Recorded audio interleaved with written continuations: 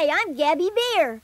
I'm sure glad you turned my magic button because now I can tell you a fun and exciting story. And at the same time, I'd like to be your very special friend. Every time you hear this tone, it means it's time to turn the page in your storybook so you can read along with me. Right now, I'm going to tell you a story full of adventure about a friend of mine, Mary Jo the cow. She's the sweetest, nicest cow in the whole countryside. She belongs to Farmer Grumbles. Are you ready for my story? Here goes. A fair had come to the small town nearby. Farmer Grumbles heard about it and decided he was going to sell one of his animals at the fair. All the animals were shocked when they heard who Grumbles was going to sell. Mary Jo the cow. Mary Jo was real popular with the other animals. You might say she is the mother of the farm. She was always telling everyone, if anyone needs any help or advice, they can just come to me. I know where the Band-Aids are in the barn, and I know where Farmer Grumbles keeps the ice water in the summertime. Well, Farmer Grumbles wasn't interested in Mary Jo's good nature or popularity. He had made up his mind she was going to be sold at the fair. At the same time, he wanted to win the blue ribbon they were giving away for the prettiest cow. And Mary Jo was a sure winner. Farmer Grumbles was delighted about this.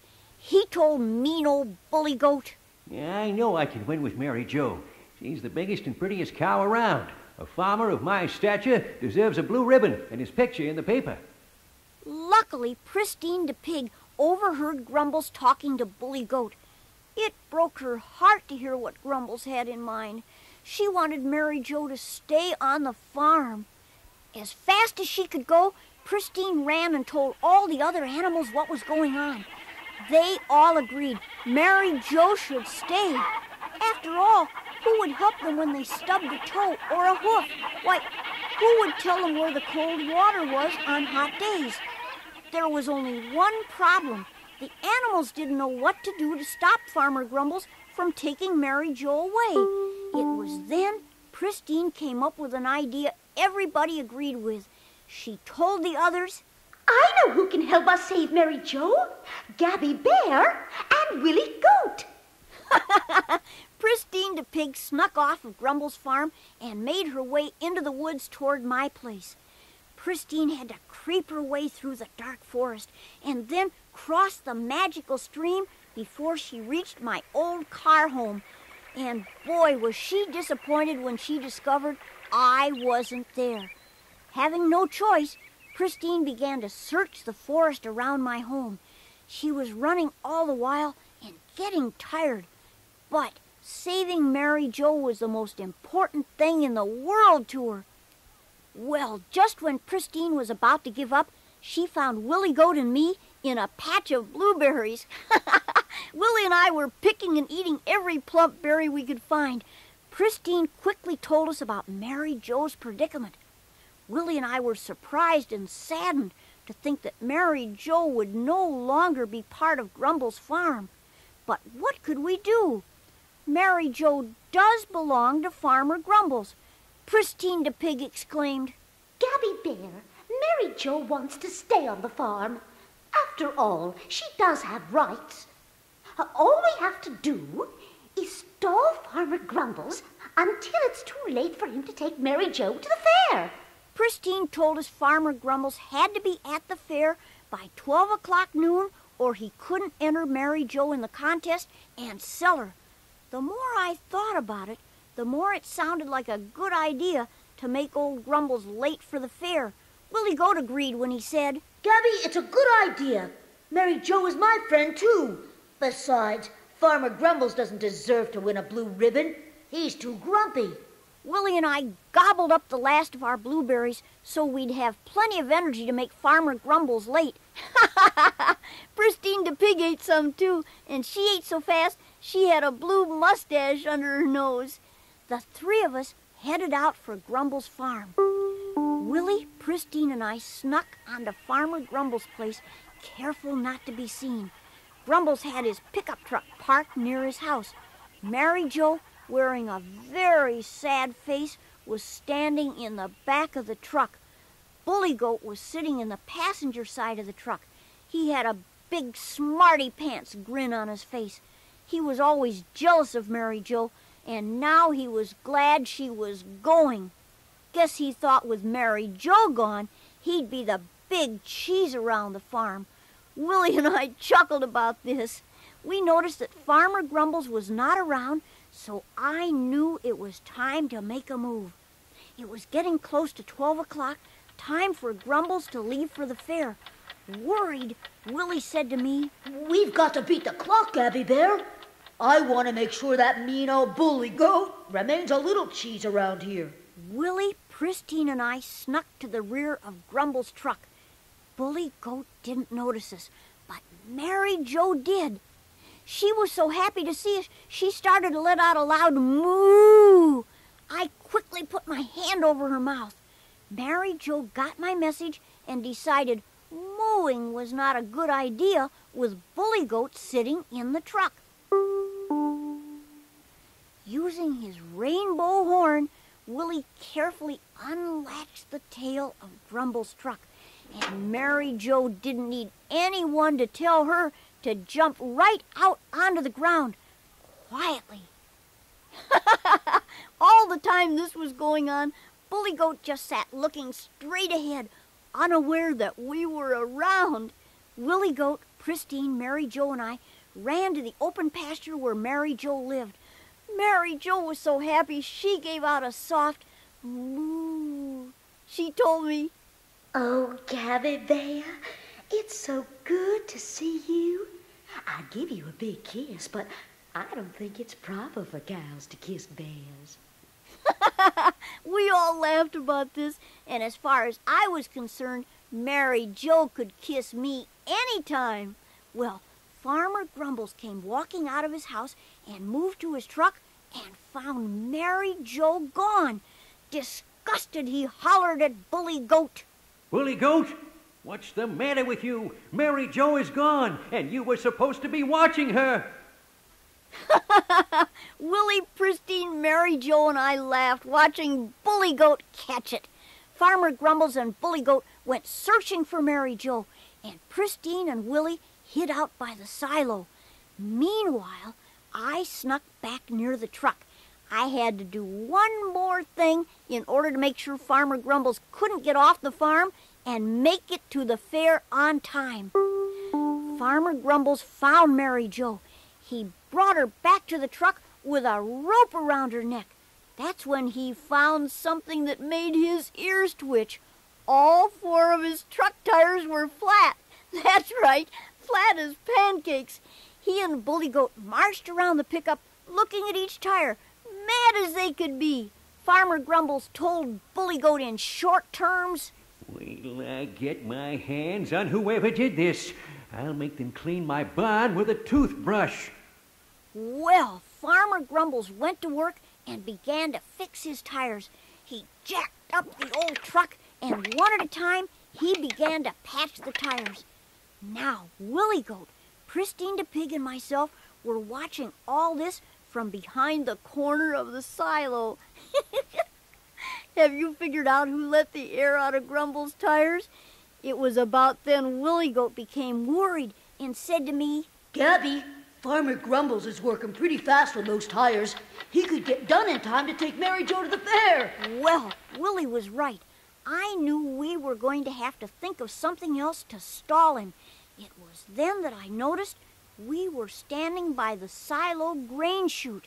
Now, most silos on farms are filled with grain or corn, but Grumbles, being a little different than most farmers, had his filled with carrots. Willie, Pristine, and I decided we could create a carrot roadblock to stop Farmer Grumbles from getting to the fair. With his rainbow horn, Willie pulled the latch on the chute door, and like an avalanche, out came the carrots by the hundreds. Carrots flowed out onto the barnyard and all around Grumbles and his truck. Pristine Pristine the pig couldn't help but giggle when she exclaimed to me, "Why, Gabby, it's rabbit heaven on Grumble's farm." Pristine was right. It wasn't long before old Grumbles and Bully Goat were up to their noses in carrots. Mary Joe the cow was smiling from ear to ear. She knew as long as Grumbles couldn't drive his truck away, she was safe from being taken to the county fair. Suddenly, and to make Grumbles even more angry, dozens of rabbits came running out of the nearby forest and began to munch away on Farmer Grumble's carrots. Farmer Grumbles was beside himself when he saw him. He yelled out, "You long-eared carrot-crazy rascals! Get away from my carrots or I'll make good luck charms out of every one of you!" Well, the rabbits ran off all right, each with a carrot in his mouth, of course. Farmer Grumbles finally got all the carrots loaded back into the silo, his tires fixed, and was ready to take Mary Joe the cow to the fairgrounds. It was then that Pristine the pig snuck to Farmer Grumble's kitchen window and looked in at Grumble's kitchen clock. She then said to me, "Gabby, old Grumble still has enough time to take Mary Joe to the fair by 12 o'clock. We've got to do something else to stall Farmer Grumbles." I thought about this for a moment, then came up with a super-duper idea. I told Willie and Pristine to follow me to the irrigation pipes near the cornfield. We all snuck along a fence and made our way to the huge faucet that controlled the water for the cornfield. Just then, we heard Grumble start his truck. We looked through the corn stalks and saw him driving Mary Joe from the farm. Willie and Pristine jumped up and down, telling me whatever my plan was, it better be a fast one. So I began to turn the big faucet on the water irrigation pipes. In an instant, there was a genuine grade A river of water pouring out of the pipe. Willie was wide-eyed when he said, "Holy moly, Gabby! There's more water coming out of there than what's in a fire hydrant. We'll be able to call this place Grumble's Ocean." Well, maybe not an ocean, but there was plenty of water flowing everywhere. Farmer Grumble saw it and stopped his pickup fast. He and Bully Goat jumped out of the truck and ran toward the cornfield. Just as they got there, they both tripped on an old pile of boards Grumbles had laying by the cornfield. Normally, the two of them would have hit the ground, but since there were gushes of water pouring in all directions, the boards began to float and skim the water just like surfboards. Grumbles and Bully Goat each wound up, standing on a board as the boards picked up speed, flowing with the water current.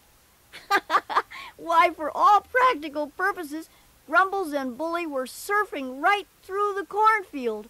Willie Goat and Pristine the pig laughed so hard they fell over, and Pristine summed up the situation best when she said, "Can you imagine that? Grumpy old Grumbles being a beach boy." Well, Pristine the pig checked the time for me again, and we discovered we still had a little time left before Mary Joe could be saved from the fair. It was then Willie came up with an idea. He excitedly told me, "Since all the animals on the farm want to save Mary Joe the cow, maybe they can help us keep Grumbles on the farm." I agreed with Willie Goat. So Pristine the pig, Willie and I told all the farm animals we needed their help, and they were more than glad to help Mary Joe.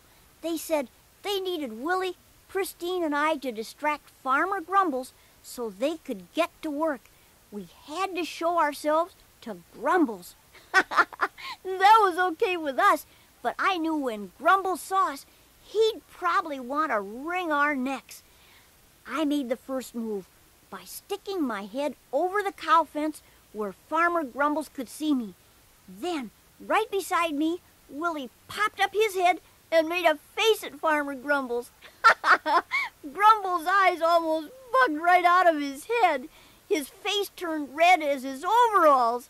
I thought his whiskers were going to fly off. Well, as you probably guessed, Grumbles jumped into his truck and chased us as fast as he could go. I ran in one direction, Willie Goat ran in the other. Grumbles decided to chase Willie first, so he drove right after him into the cow pasture. It didn't take long before all the cows in the pasture started running after Grumbles' pickup. Farmer Grumbles swerved left, then right, in an effort to dodge the animals. Soon, all the pigs and goats joined in with the cows and began to chase Grumbles around the pasture. Grumbles was totally confused. He didn't know which way to turn his truck. Mary Jo was in the back of the truck having the ride of her life.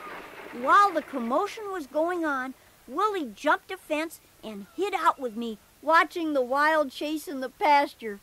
Finally, Farmer Grumbles came to a halt and looked at his watch, realizing it was too late to take Mary Jo to the county fair to sell her. So he let Mary Jo out of the back of the truck and onto the field to join her friends. After all he'd been through, Grumbles scratched his beard and said, Gabby Bear, I'm gonna get you and Willie Goat for this. You've ruined my day, 'cause now I can't sell Mary Jo. Farmer Grumbles was really upset.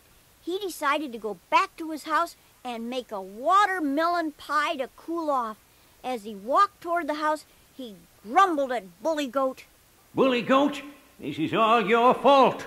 You let Mary Jo out of the truck in the first place, and for that, you don't get any watermelon pie. Bully hung his head low, still befuddled by what had taken place on the farm. But Willie and I were happy about what had happened. In fact, I wrote a song about it. It went like this. Mary Jo is the greatest cow. We want her to be with us here and now. Mary Jo, she's a super gal, and we're all so glad that she's our pal.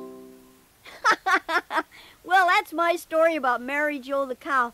She got to stay on Farmer Grumbles' farm. It made everybody real happy to hear her friendly moo and see her wag her tail all day. So it's goodbye for now. I hope you had a good time. I sure did. And remember, the next time you want to hear a fun and exciting story from Gabby Bear, just turn my magic button.